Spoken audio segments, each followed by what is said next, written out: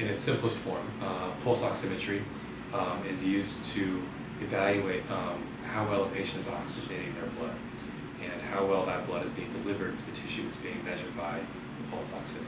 The usual clinical application for pulse oximetry actually looks like this unit. It's composed of a few components. At one end is a detector and a diode which emits a light, which can be seen here as a red light. It's worn by the patient, usually on a finger.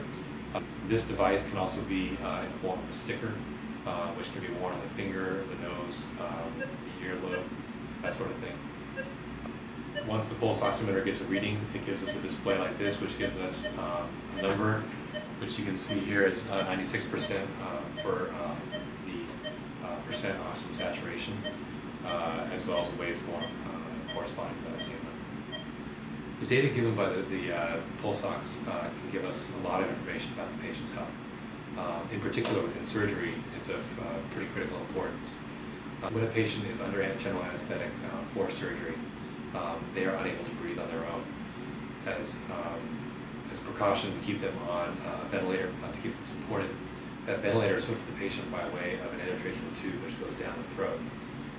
If that tube were to become dislodged, the first thing the anesthesiologist relies on as an indicator that the patient is not ventilating adequately is the pulse oximeter. So it's critical during surgery. In other applications, it can give us a lot of information about the patient's lung status and whether they're able to adequately oxygenate for a variety of reasons. Some common illnesses and conditions that we see the pulse oximeter data being useful for us include emphysema or COPD, in which patients have been smoking for a prolonged period of time. And as a consequence, has eroded a lot of the surface area of their lung. Normally that surface area would be used for oxygenating their blood, but in their case they cannot adequately oxygenate their blood, so you'll see a lower pulse ox reading as a consequence.